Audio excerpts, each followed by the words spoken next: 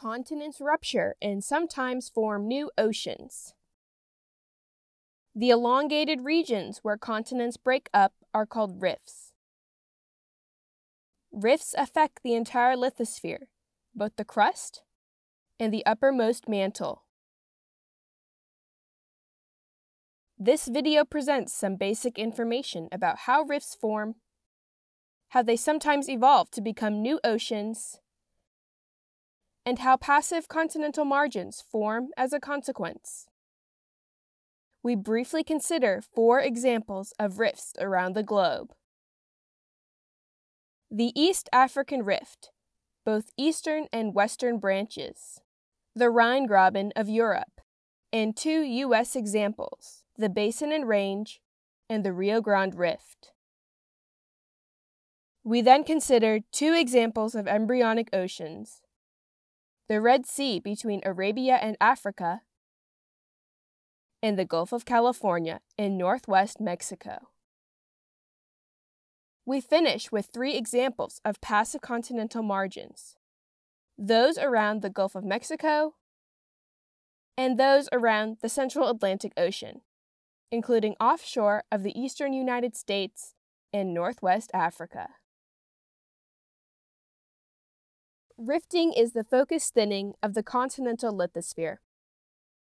Lithosphere is the plate of plate tectonics and rides on hot, weak asthenosphere.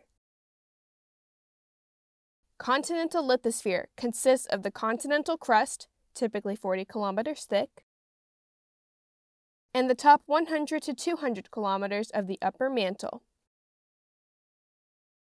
It is often mistakenly thought that only crust thins during rifting, but the mantle lithosphere must also thin. As rifting progresses, the lithosphere thins more and more, allowing the underlying asthenosphere to rise toward the surface and melt as a result of lowering pressure by a process known as decompression melting. These magmas rise toward the surface through and erupt as lava flows. Eventually, the lithosphere ruptures completely, and seafloor spreading begins. Continents rift either because the lithosphere is pulled apart or because it is weakened from below by a mantle plume. These 2 end-member causes are called active rifts, those built over plumes, and passive rifts, those pulled apart by far-field stresses. Depending on the strength of the lithosphere, continental rifts may be narrow, less than 100 kilometers across, like the East African Rift, or wide, up to 1,000 kilometers across, like the Basin and Range of the western U.S. Narrow rifts form in cooler regions where the lithosphere is thick and strong, and wide rifts form in warmer regions where the lithosphere is thin and weak. As extension progresses, rifts evolve from subaerial to submarine. Through this evolution, rifts are defined by downfaulted regions, grabens, and uplifts, horsts, bounded by rift-length highs. Depending on climate, a through-going river may flow down the rift axis, as is seen for the Rhine-Graben, the Rio Grande Rift, and the western branch of the East African Rift. Or there may be terminal lakes with no outlet to the sea, as is seen for the eastern branch of the East African Rift and the Great Basin. Volcanic eruptions also occur during the early stages of rifting, so interbedded terrigenous sediments and lava flows are common in early rift deposits. Good examples of early rift in their deposits are found in the eastern U.S., including the asymmetric half-graben basins of the Newark series. These Triassic rift basins formed several tens of millions of years before seafloor spreading began to open the Atlantic Ocean and includes some classic igneous rock localities, such as the Palisades Sill that overlooks the Hudson River in New York City, and the Watchung Basalts of New York and New Jersey. They also contain coal deposits and lake sediments.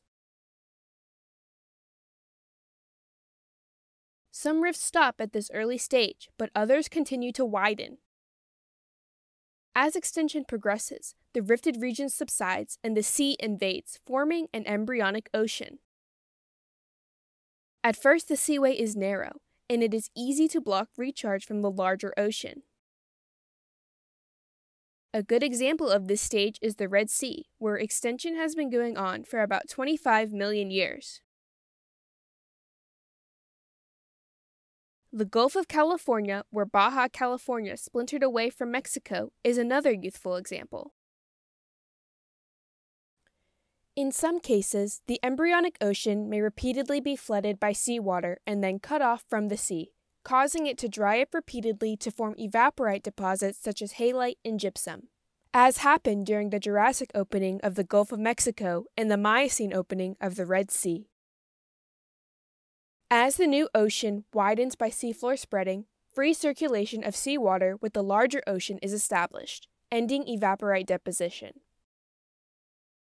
Once an open seaway is established, normal marine sediments such as limestone and shale are deposited. The sequence of terrestrial sediment with lava, overlain by evaporites, overlain by marine sediments, is thus expected as a rift widens into an ocean. Changing sedimentation in an evolving rift is accompanied by a change in how subsidence happens. Early subsidence is controlled by faulting, and narrow grabens are filled with sediment and lava. Later subsidence is broader, caused by cooling and thickening of the lithosphere. This is the rift-to-drift transition, which is when continental rifting evolves into true seafloor spreading. Rifting may evolve rapidly to seafloor spreading, or it may evolve slowly to seafloor spreading, or it may stop suddenly and never become a new ocean. Every rift is different that way. The change in subsidence mechanism over the life of an evolving rift, from early faulting to late thermal subsidence, is because, with time, the deformation and igneous activity migrates away from the original rift. In fact, this is not quite accurate. It is the two halves of the rift that migrate away from where seafloor spreading happens. These two complementary halves of the original rift subside to become passive continental margins, with an actively spreading mid-ocean ridge between them. Seafloor spreading turns the original one plate into two plates. Once seafloor spreading begins, the two halves of the original rift subside to become passive continental margins. The two complementary passive margins become part of the interiors of the two new plates and are increasingly separated with time. Two good examples can be seen in the passive margins of the eastern United States and northwest Africa, which once were part of a single rift but which were separated beginning in Jurassic time. Today, the two sides of the Triassic-Jurassic rift are separated by the Atlantic Ocean. Each half has part of the buried rift overlain by the rift sequence: terrestrial sediments and lava, evaporites, and marine sediments. Passive continental margins contrast with active margins like transform faults, where two plates slide past each other, or convergent plate boundaries, where one plate subducts beneath another. Instead, passive continental margins lie in the interior of plates but are nevertheless important because they are boundaries between continental and oceanic crust. Because great rivers flow from continental interiors to the sea, passive continental margins are where most sediment is deposited. Important cities have grown up where great rivers flow into the sea. For example, New York City, Houston, London, Mumbai, Hong Kong, Shanghai, and Amsterdam. And much of the world's population lives on passive continental margins. These huge piles of sediment also host important deposits of oil and natural gas. We hope this brief overview of continental rifts, young oceans, and passive continental margins and how these are related has been informative. Keep some of these concepts in mind the next time you enjoy a day at the beach. The wide beaches like those of Texas and Florida are most people's favorite experiences with passive margins.